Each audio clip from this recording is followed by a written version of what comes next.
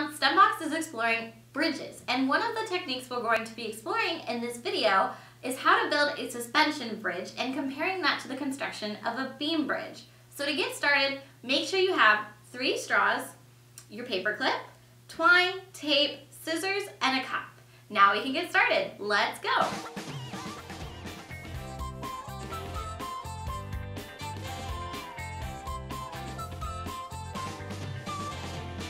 For us, the first step in this experiment is going to be creating our towers. So to do that, we're going to cut one of our straws in half with our scissors. Just about eyeballing, that's about right. You can even fold the straw in half if that helps. So we have 2 halves that are the same size. We can even trim it to make sure that it's equal, just like that. And now we need to cut 2 slits in the top. These are the parts in which our twine, is going to rest. So just make a tiny little slit. Make it the same size on each straw.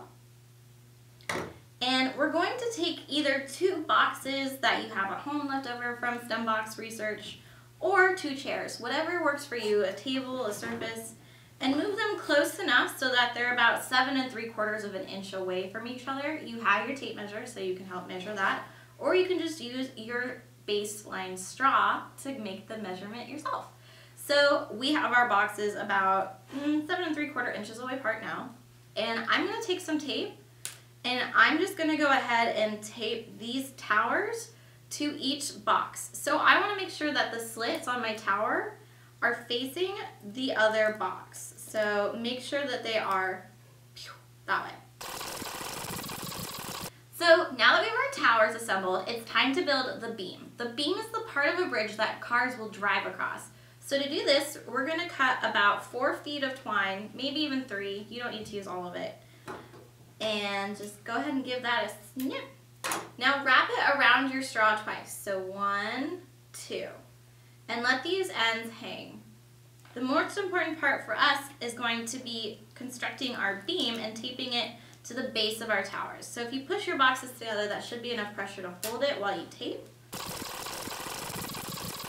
Great, our beam is set up, and the next step is to set up our suspension cable. So I accidentally undid one of my loops. So you should have a loop that looks like this, 2 loops around. Take one of the ends of your string and slide it into the slit you made earlier. And you can pull it a little bit tighter if you need to. And then you're going to tape one end to your box so that it's a little bit tight, like this. And then we're going to do the same thing with the other one. We're going to move it through here and tape it to the end. All right. The reason this works so well is because when you're putting pressure on this bridge beam, what you're doing is you're also distributing pressure to this twine, this cable, that in turn supports this beam further. Now, if we were to take this and we were to remove the twine, we would have what is only a beam bridge, and that would be much weaker than what we have right now because the force is only being distributed across the beam, and that makes it break a lot easier. So to test your suspension bridge, all you have to do is make a bucket cup, which is what we did in an earlier video, but if you didn't see that, you just take your cup, you have a parent, use scissors or a knife to poke 2 holes on opposite ends and string twine through it. Then you can hang it from your beam using an unfolded paper clip by hooking the small S around the knot and the big S around your beam and hanging it from a higher surface. Then you can add weights to test the strength of your bridge.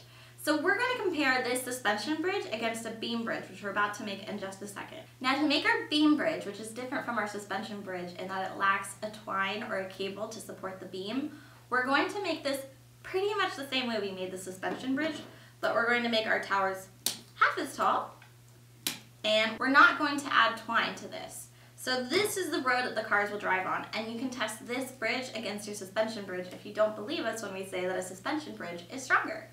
So let's go ahead and do that right now. When we think of suspension bridges, 2 great bridges come to mind.